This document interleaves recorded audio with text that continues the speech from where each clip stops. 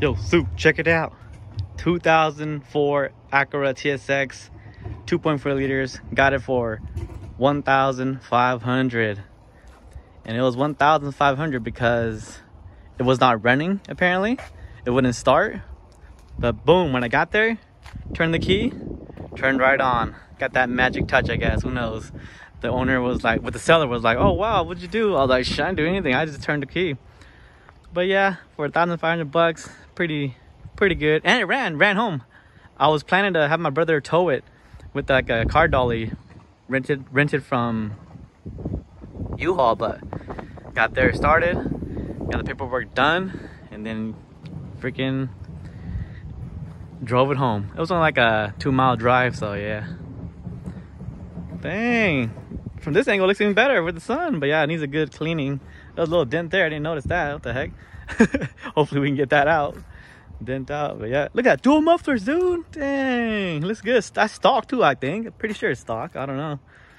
My first freaking Acura car here. But yeah, I love the stock rims, stock mufflers. I like the lights, the front headlights. But yeah, Acura is the luxury version of Honda, so I've been kind of looking out for like a Lexus, because that's the luxury version for the Toyota.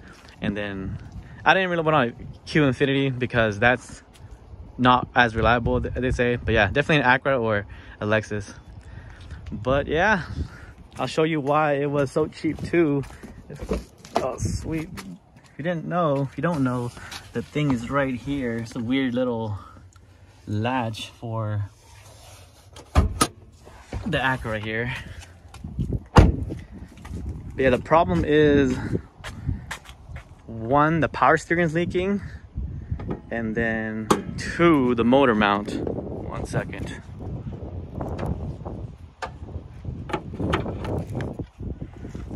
But yeah, here's the motor mount. That's the first thing I noticed. Massive crack right there in the back and below that part. And the power steering is leaking right here, or my finger, right here. This is a gasket leaking right there, yeah. So if I turn it on, it'll start leaking, and it'll start having like a little puddle right there. And then it leaks on into the belt, leaks onto the, and the belt spreads it, and then it leaks onto the alternator. I just wiped it down when I got back, when I drove it back now. But yeah, so for the first drive, I had to drive it from the place where I bought it from to my apartment, and then I wanted to bring it to my parents' place to where I can have a garage, and then I have all my tools here. So it was quite a scary ride. It was definitely clunking right there, making noise. Looks like some people misfilled it. Oh, I didn't even notice the Acura sign right there. Nice. I'm gonna have to shine that up more. But yeah, VTEC, and yeah, quite excited for this little project. But yeah, Amazon's a little late because with the little warehouse bug or something like that, it was on the loose, I don't know. But then it was supposed to be here yesterday, but then it was not. So I thought I was gonna go to O'Reilly's to buy some parts, but then it's coming in today, so nice. But yep, we'll see. Hopefully this is the only problems. But yeah, AC does work. It is a clean title. They didn't have the title at first, so I was scared that maybe they didn't know it was possibly a salvage, but it is clean title. AC does work, and yeah, everything checked out, so nice.